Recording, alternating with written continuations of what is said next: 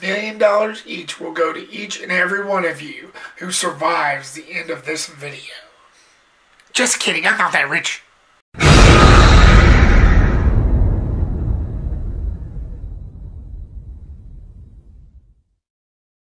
What's going on, folks, and welcome to another reputation video. House on Haunted Hill is directed by William Malone and stars Geoffrey Rush, Famke Jansson, Larter, Taye Diggs, Jeffrey Combs, and a whole bunch more. It follows these 5 people who gets invited by accident to this mansion, to this haunted mansion where this really rich billionaire is hosting a birthday party for his wife. He offers them $1 million each if they stay through the night.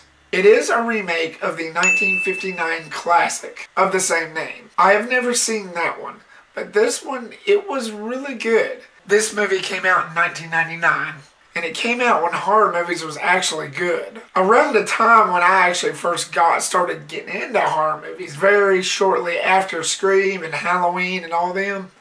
So when I came across this little slice of hell, I was really intrigued. The characters was great. I can't think of a single character in there, all but one.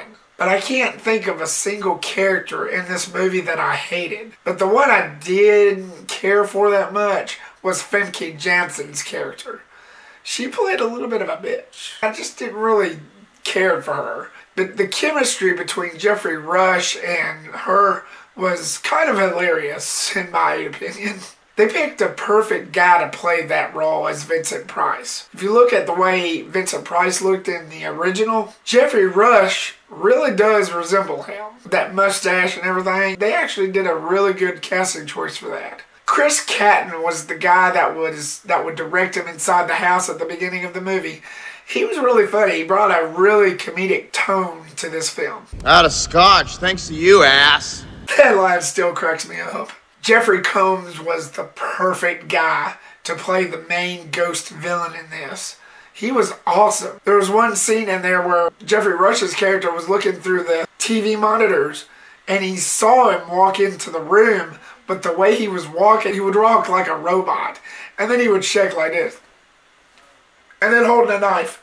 I thought that was kind of weird, but it was cool. I liked that characterization in him as the main ghost villain, Dr. Richard Bennicket, who was actually over that mansion back when it was an insane asylum for the criminally insane back in the 30s. It was a good story. It was straight to the point. You survive the night, you get $1 million. Hooray, you're rich. Yeah, it's not that easy. William Malone's direction was pretty good. They made a lot of good choices in this movie, I thought. Don Davis's score was really eerie. It was really good. There was certain scenes, he tried to make it really low, but you could hear like a high-pitched like that. And it was really good. Like the first time I watched it, of course I was a kid, but to this day, I'm still like, don't go in there. Don't go in there.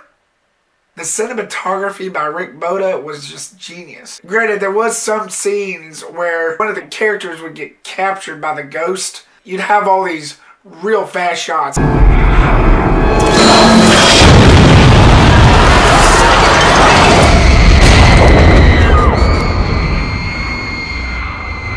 I mean, I thought that was cool, but it was real fast. I thought that was okay, but for the scene that it was portraying, I guess you could say it was really pretty good, but it took me by surprise, that's all I'm saying. Interestingly enough, Rick Boda, who does the cinematography work in this, he later on has went on to direct a few of the Hellraiser films. 3 of them to be exact. So I thought that was pretty cool. The effects in this movie wasn't the best.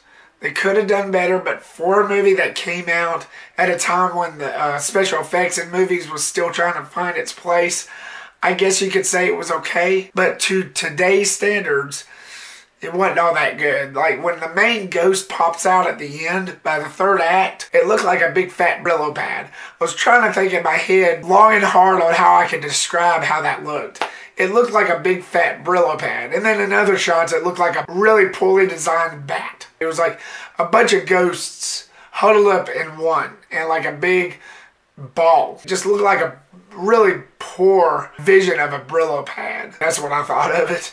It wasn't the best. Setting all that aside, this movie felt like an actual horror movie. The scares actually made me jump, and it was a good story. Everything about it was pretty much just about on par. The pros, it was a good story. It was gore. It was a good horror movie. I've said that many times, I know, but I can't think of any other way to say it, guys. The only con I'll have to mention is the effects. Like I said, just like some of the ghosts didn't really look real. I know they were supposed to be ghosts, but still, they kind of could have done better. My final thoughts, I definitely recommend this for anybody who's a horror fan, especially for a remade horror movie. I'm giving House on Haunted Hill a B+. Thank you so much, guys, for watching this video. I really do appreciate it. Stick around for more reviews coming soon. Like, subscribe, get reputized. Happy Halloween, because it's just around the corner. Peace to Remnant.